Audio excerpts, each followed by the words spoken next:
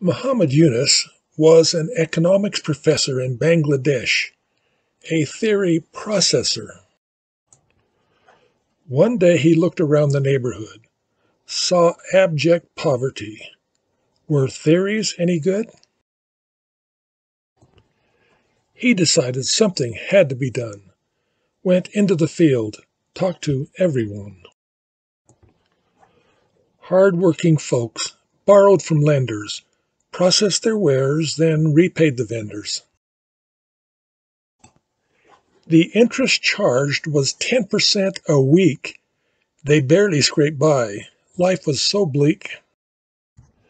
So Yunus decided a bank he would make and lend the money at a low rate he'd take. This simple act helped industry thrive. Poverty was eased, letting people survive.